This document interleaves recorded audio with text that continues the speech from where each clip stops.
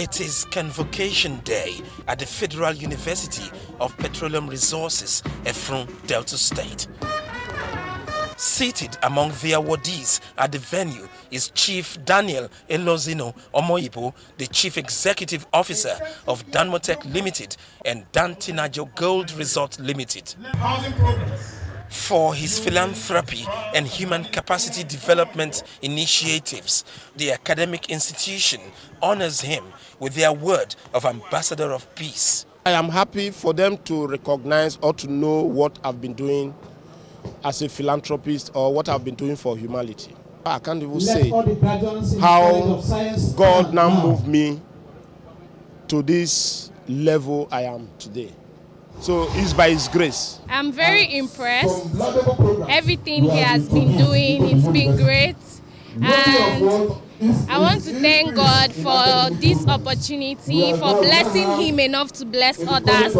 It's an opportunity God has given him. No matter what you make in life, if you don't use it to improve the lots of the downtrodden people, then you are not a good person. You have used his resources to empower people beyond even his own immediate locality.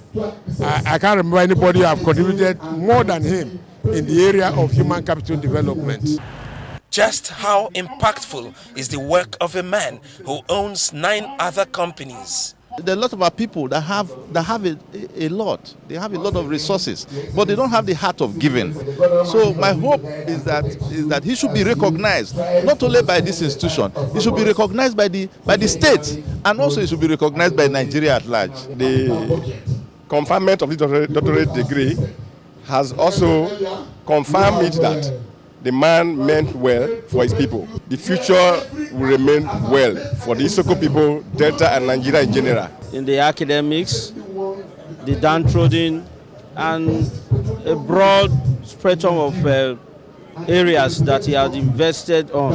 He deserves the award because he has contributed immensely to the growth of humanity in his own little way.